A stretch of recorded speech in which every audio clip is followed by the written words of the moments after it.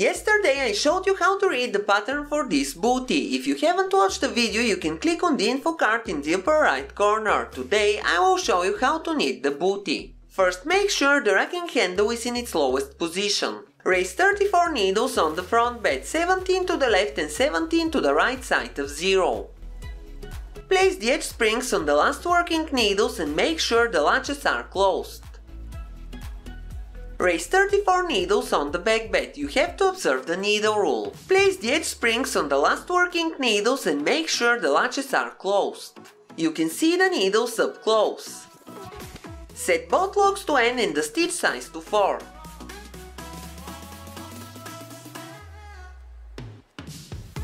Insert the orange strippers and take the yarn. I will use light blue acrylic yarn. Knit one row. It should look like this. Set both loops to CX and increase the stitch size to 4.5.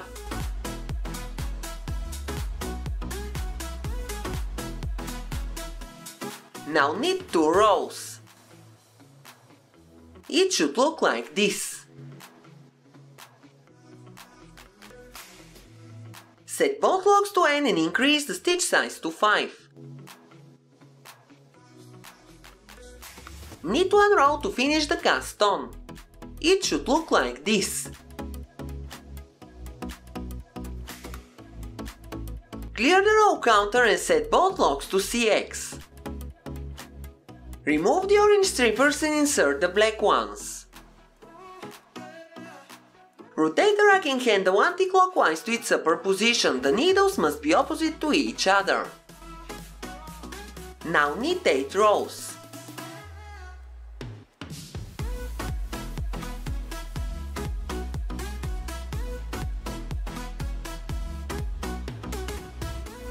I will use these 7 shaped weight hangers. Put them on both sides of the knitting and attach weights to them.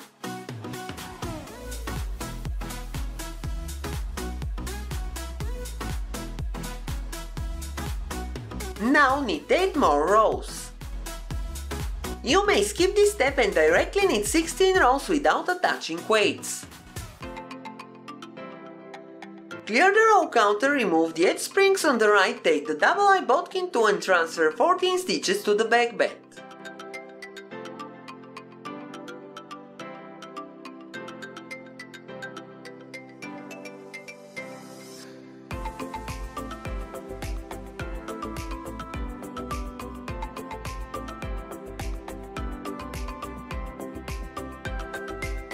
Pull the yarn from the lock and wrap it around the NX lever.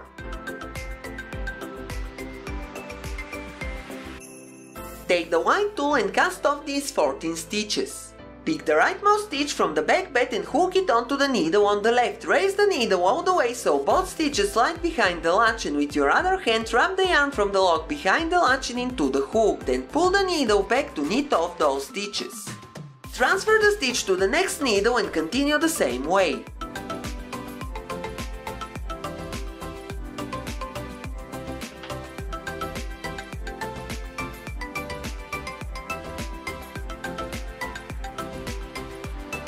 Transfer the last stitch into the hook of the needle on the back bed. It must have 2 stitches into its hook. Close the latches and place the edge springs back on the last needles.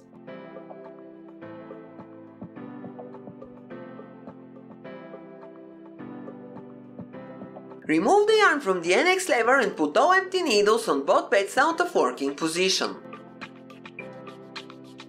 Now knit 1 row. Remove the left edge springs and use the double-eye bodkin tool to transfer 14 stitches to the back bed.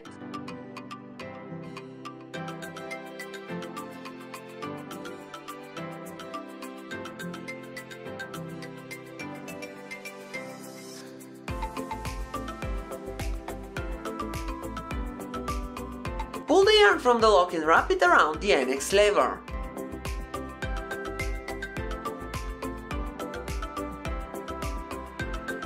Take the white tool and cast off these 14 stitches. Pick the leftmost stitch from the back bed and hook it onto the needle on the right. Raise the needle all the way so both stitches slide behind the latch, and with your other hand wrap the yarn from the lock behind the latch and into the hook. Then pull the needle back to knit off those stitches. Transfer the stitch to the next needle and continue the same way.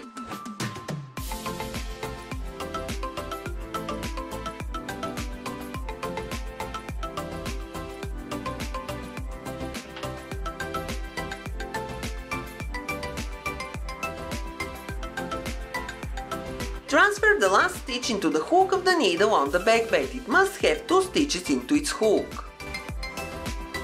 Place the edge springs on the last working needles. Remove the yarn from the annex lever. You may need to pull it to tension it again. Use the orange ruler and put 2 empty needles on both beds out of working position. Knit 1 row. Rotate the ragging handle clockwise to its lowest position. Clear the row counter, set the front lock to AX, the stitch size to 3.5 and press the right arrow key. Set the back lock to N and the stitch size to 3.5. Remove the black strippers and insert the orange ones. Raise pushers under all needles in working position on the front bed and arrange them in 1-to-1 division. The leftmost pusher must be in working position. Knit 22 rows.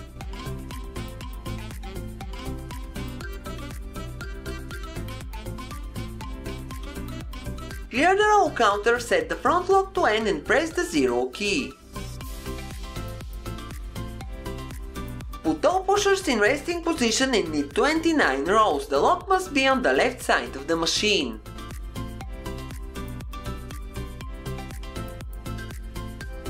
Raise 22 needles on the right on the front bed of the machine and move the edge spring to the last working needle.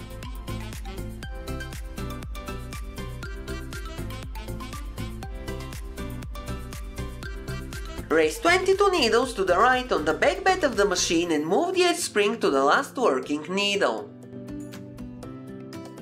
It should look like this. Now knit 1 row.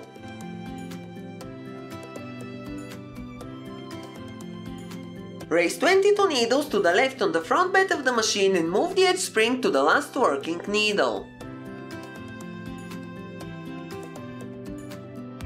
Raise 22 needles to the left on the back bed of the machine and move the edge spring to the last working needle. Now knit 2 rows.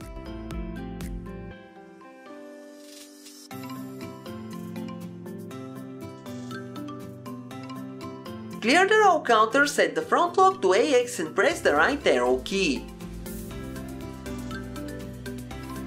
Raise pushers under all needles in working position on the front bed and arrange them in 1-to-1 division. The leftmost pusher must be in working position. Now knit 20 rows.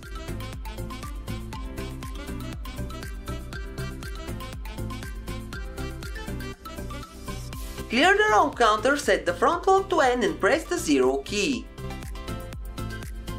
Put all pushers out of working position.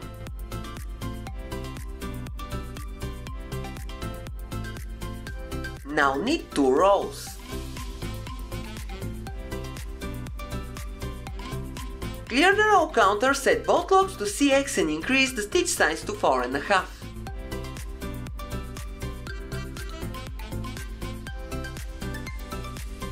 Rotate the racking handle anti-clockwise to its upper position. Remove the right edge springs and transfer 22 stitches to the back bed.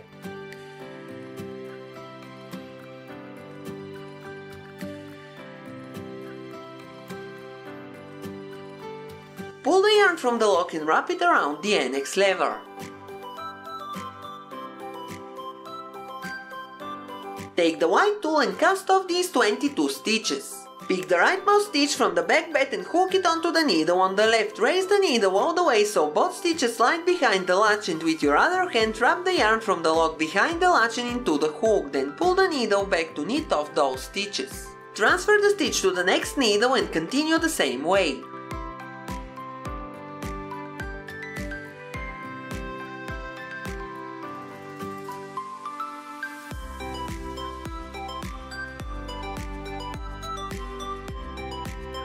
transfer the last stitch into the hook of the needle on the back bed, it must have 2 stitches into its hook. Place the edge spring on the last working needle.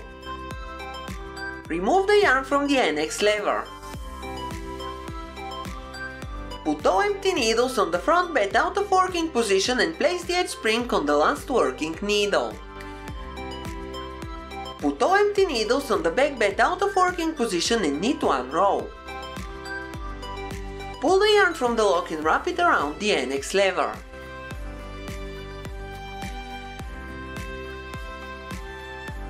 Remove the edge springs and transfer 22 stitches to the back bed.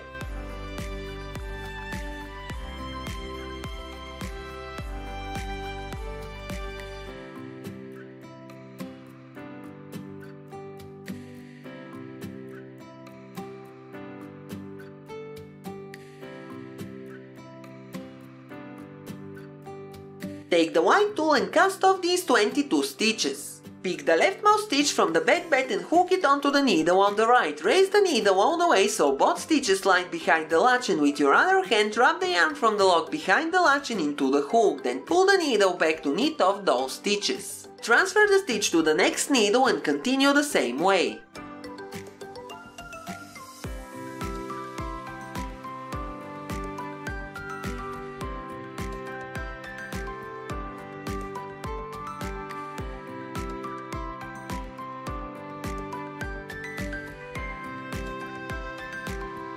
Transfer the last stitch into the hook of the needle on the back bed. It must have 2 stitches into its hook.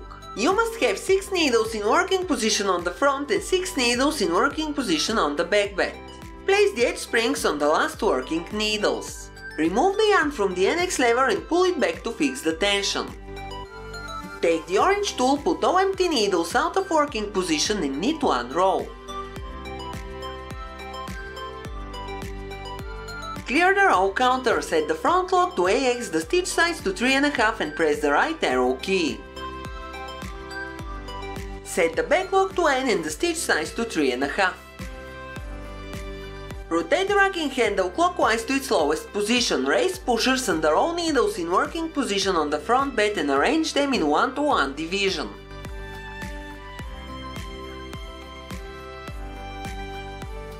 Now knit 24 rows.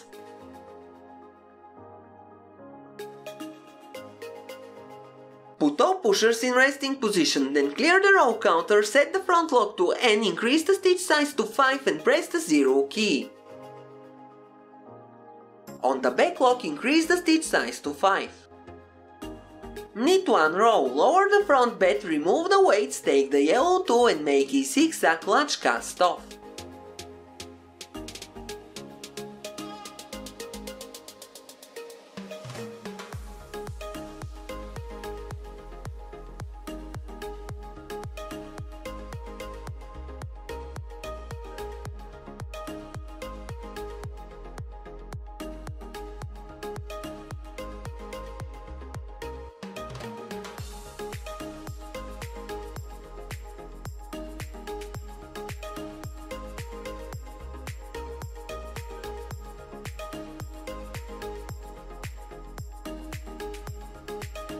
When you take the last stitch, cut the yarn from the lock, wrap it behind the latch into the hook and pull it through. Now raise the front bed and remove the knitting from the machine.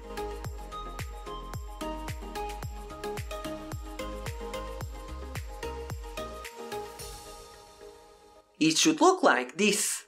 Now you have to sew it. You can see how to sew it on the chart and the pictures. I still can't make an invisible seam, so it's pointless to show you how to sew it.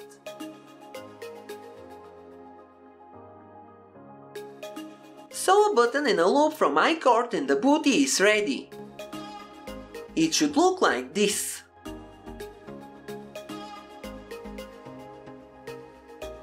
Of course, if you sew it better, it will look better. Don't forget to send me a photo of your bootie on my Facebook page. That's all for today. Thank you for watching. Have a nice day and see you in my next video.